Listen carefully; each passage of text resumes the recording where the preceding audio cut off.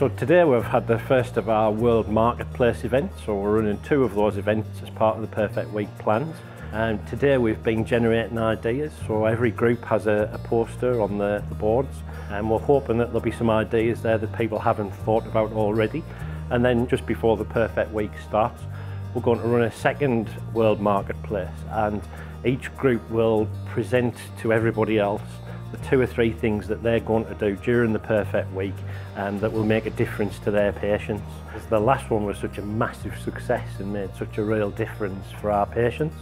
So we went from having patients who were queuing in the emergency department and not able to get into trust beds, to having no queues in the emergency department and people just moving through into the bed that they needed to be in really, really quickly, which is just fantastic. A much better experience for patients, a much safer experience for patients, and just what we want for our patients. As a community, we want to make sure that we work with UHCW to move people out of hospital and move people through as quick as possible. Not about having more beds, not about more capacity, but making sure it's used properly and making sure that people aren't in a bed in a short-term home service longer than they need to be. So some of the things we'll be doing is making sure our social workers are available 7 days a week, putting some of our staff alongside some community provision to remove those small blockages where they're identified as quickly as possible. We've recruited volunteers that work for us but have got different roles because we think they can add something. Right. We've got extra capacity in through using people that don't normally get involved in health and social care operational management. And we've got all the normal stuff you'd expect, like project plans, project teams, all of that. But essentially it's kind of a right team effort across the three community organisations to make sure we can make a real step change as a result of the Perfect Week. Yeah. During the Perfect Week, the ambulance service is going to put a car that's going to respond to certain calls. The car will be going out over the weekend, Friday, Saturday, Sunday, responding primarily to falls at home and vulnerable adults who are at home that might be at risk of being admitted to the ED department unnecessarily. The car will contain an advanced nurse practitioner and an occupational therapist as well as the paramedic. So the vehicle will go to the patient. The paramedic would deal with the patient first, and if there are other interventions that are needed, then he's got the direct access to the nurse and the occupational therapist to carry on the treatment at home. So the team's going to have access to other services that are in the community. This would be fast response teams, social care, community pharmacy, and have direct access to those via phone. So again, preventing that admission to hospital and the unnecessary journey for the patient. Telecare is a system of technology and equipment which we provide to support people to increase their confidence, promote their independence, reduce carer stress. We provide equipment in a variety of places: home, care homes, housing with care establishments. For the Perfect Week, we always aim to prioritise the referrals from the hospital team to facilitate timely discharge and to try and ensure that equipment is in place ready for the person to go home.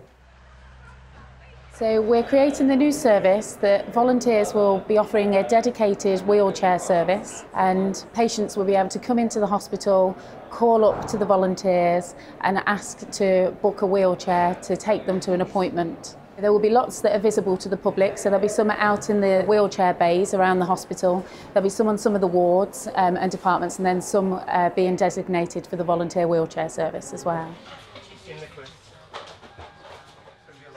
We are Lloyd's Pharmacy outpatients, and we cater for the outpatient clinics. What we do is patients bring their prescriptions to us.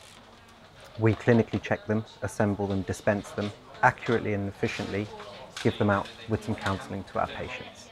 For the Perfect Week, we are hoping to inject more staff within outpatients, and following the Lloyd's Pharmacy visions and values, which is eye care, we hope to still have an integrity in our service, have an accountability for what we do, and respect each and every one of our patients, and also provide them with a fast, efficient, safe service and easier patient journey through the hospital.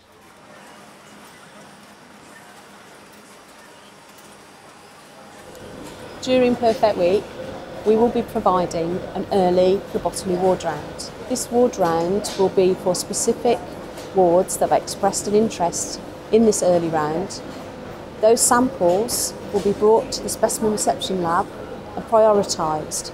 Those results will be available for clinical decision making on the wards and, where possible, aid the discharge of patients the same day.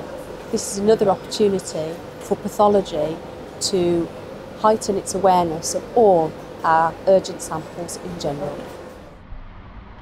Well, for Perfect Week, we've been working as physiotherapists within ED to pilot a totally new scheme to see whether there's a role within ED for a physio to work, to see some of the soft tissue injuries that are coming in, or to look at some of the pathways for onward referral. Can we avoid referral into fracture clinics and use direct access to physiotherapy?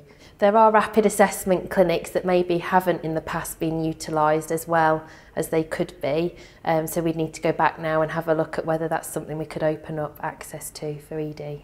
So the Perfect Week, I think, is giving us the springboard to approach frailty differently within the acute. We've looked at a lot of the pathways of how frail elderly flow through the acute, and there's lots of examples of excellent work happening amongst the medical teams against the social care teams, REACT and the voluntary sector, but all very much in silos.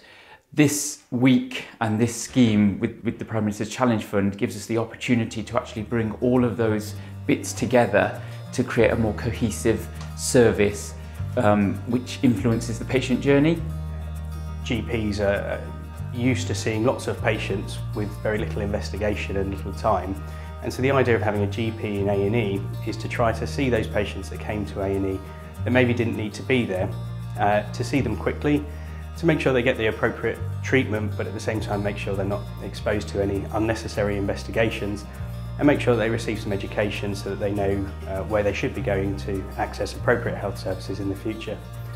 Hopefully that will take some of the strain off of A&E, allowing them to do what they do best.